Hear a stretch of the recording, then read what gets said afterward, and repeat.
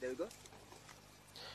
It is said charity begins at home, and for these young orphaned elephants, this charitable foundation is what they call home. It is the place where they discover and are taught life's lessons, experience love, and grapple with loss. And even for millions of other species, home hangs in the balance. Human actions are destroying habitats, decimating our entire ecosystem and disrupting the circle of life. And with the rise in drought cases, it is up to us to be guardians of our own natural world, save our wild species, and provide a home.